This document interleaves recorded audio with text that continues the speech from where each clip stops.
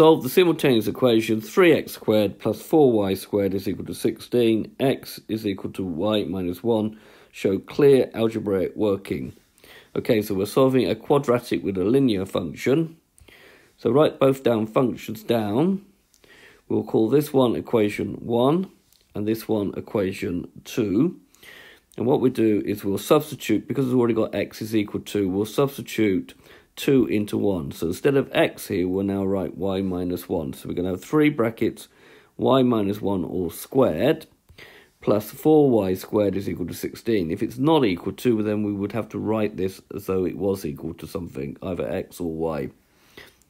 Right, now the trick is to expand, make sure that you expand this bracket first rather than multiplying it through by 3, which would not be correct, because if you take it inside the bracket, that 3 would actually become a 9.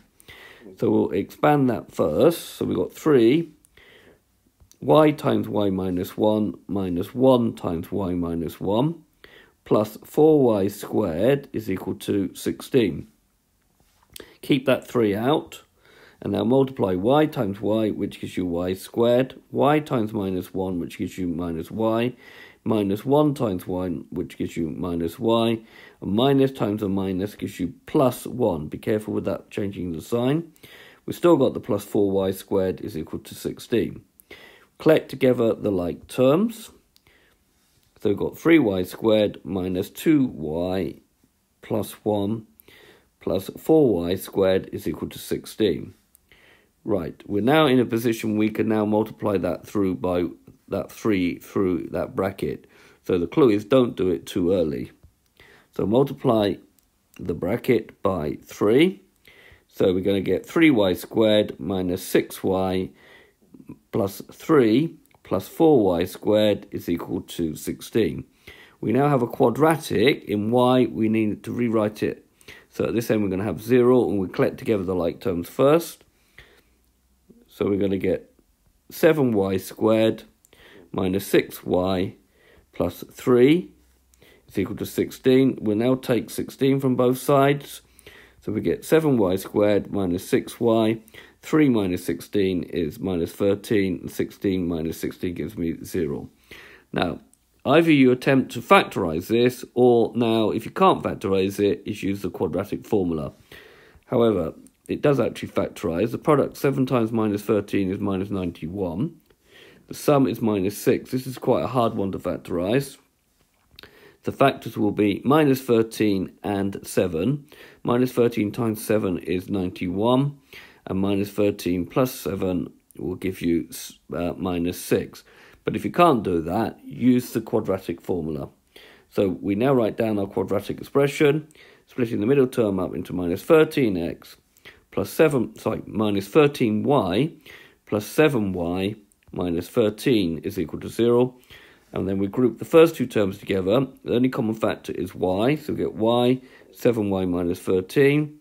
Write down the plus. There is no common factor here, so we'll put a 1 in, and then we'll make it 7y minus 13 is equal to 0.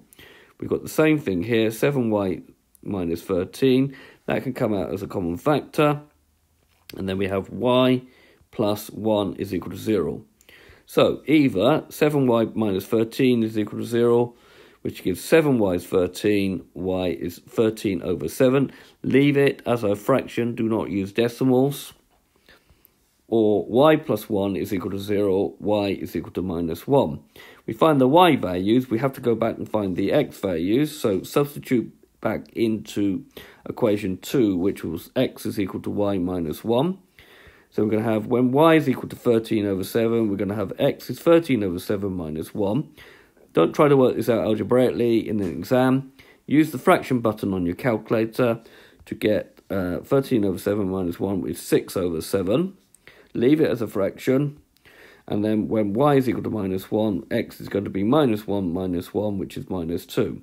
Now pair up the solutions. So the solutions are, when x is minus 2, y is 1. So when x is minus 2, y is minus 1. And when x is 6 over 7, y is 13 over 7. Make sure you pair up the solutions at the end. And again, here, if it gets difficult to factorise, use the quadratic formula. Okay, so this has been a video to show you how to solve simultaneous equations where you have a quadratic and a linear function. I hope you've understood, and I thank you very much for watching.